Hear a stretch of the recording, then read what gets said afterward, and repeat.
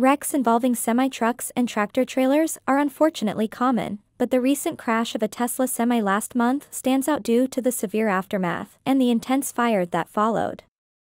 For the first time, a Tesla Semi was involved in a high-profile incident that resulted in the vehicle burning down completely. The National Transportation Safety Board, NTSB, has released an initial report on the accident, providing a detailed look into the events and the dramatic challenges faced by emergency responders.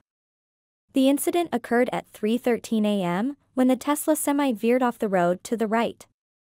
The truck first struck a delineator mounted on a steel post and then collided with a tree slightly over a foot in diameter.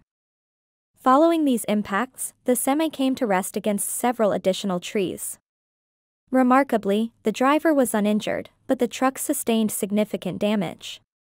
The crash scene was significant enough to require road closures for several hours as emergency services worked to contain the situation. The most alarming aspect of the incident was the subsequent battery fire. According to the NTSB report, the fire began after the crash, not before. Once ignited, the blaze proved extraordinarily challenging to manage. Fire crews needed approximately 50,000 gallons of water, equivalent to a tank 8 feet high and 33 feet in circumference, to extinguish the fire.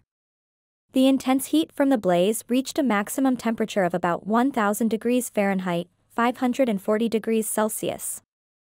For context, this temperature is high enough to melt aluminum and is roughly 4 times the heat required to cause fourth-degree burns. The scale of the fire prompted firefighters to use fire retardant around the blaze to prevent it from spreading. The prolonged effort to control the fire took between 14 and 15 hours, indicating the extraordinary measures needed to handle such a dangerous situation. Several critical details about the crash and fire remain unclear. The NTSB has not yet determined what caused the driver to veer off the road. Investigators are also working to understand if there were any external factors contributing to the crash, such as road conditions, weather, or mechanical failures. Another significant unanswered question is the exact nature of the battery damage that led to the fire. Understanding what specifically compromised the battery's integrity and triggered the intense blaze is crucial for improving safety measures and preventing similar incidents in the future. One noteworthy point from the NTSB report is that at the time of the crash, the Tesla Semi was not using any automated driving systems. This detail is important as it helps rule out potential issues related to Tesla's autopilot or full self-driving features in this particular incident. It also shifts the focus to other factors that may have contributed to the crash and subsequent fire.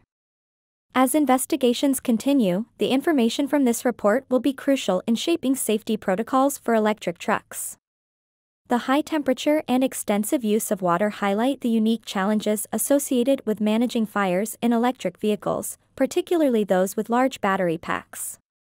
Additionally, understanding the specifics of what led to the crash will be vital for both Tesla and the broader trucking industry as they seek to enhance vehicle safety and reliability. In conclusion, while the Tesla Semi crash presents several challenges and unanswered questions, it also underscores the need for continued advancements in vehicle safety technology.